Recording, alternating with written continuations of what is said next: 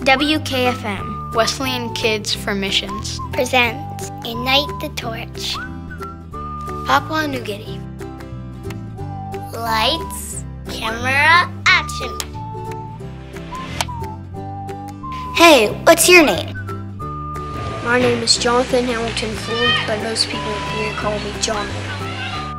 That place looks nice. Where is it? In Papua New Guinea. Whoa, can you say that again slower? Papua New Guinea. Papua New Guinea. Papua New Guinea. Papua New Guinea. Sometimes they call it PNG. PNG. What do you do in the PNG? Well, sometimes I have some of the other missionaries come over and play with them, and sometimes I play with my PNG friends, and then just sometimes I do school, and sometimes I just play soccer and stuff like that. How do you say hello in Pidgin? In Pidgin, if I want to say hello, then I say morning, and if it's afternoon, then I say afternoon, but if it's nighttime, I say good night. What's it like living in a PNG? It's really fun because in Papua New Guinea you can ride to the back of the truck and you don't have a speed limit, so it's really fun because you can go as fast as you want on the road, or you can go in the back. What type of food do you eat? We eat kumu, and that's just greens, and cow, that's sweet potato, and kakaruk, that's chicken, and also pig and stuff like that. What does the market look like? People have these cloths over the table and they put their stuff there in order, and sometimes they have cardboard. They write the price down there and then they have it in front of it.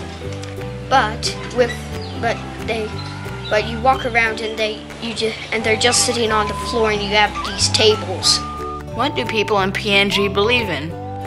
Well, some people don't believe in anything, and then some people believe in God, and some people believe in something else, in another God.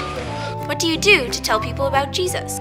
Well, we go around to churches and we help them building the stuff, but while we're doing that, we also tell them about Jesus and how he's working in our lives, and you need to become a Christian to go to heaven. Do you do this by yourself? No, I do it with other missionaries too. Is it easy to share Jesus with people? Well, with some people it's really easy, but with some people you need to work a bit more harder. The missionaries and pastors make friends with people and get to show them Jesus. It works a lot, because if you're a friend with some Papua New Guinea kid, then you'll probably want to know your family. So if they know your family, then they'll think, oh, they're Christians and I need to learn about Jesus. They live like Jesus so others can see. Papua New Guinea is probably my favorite place. WKFM, Wesleyan Kids for Missions. Thanks for watching.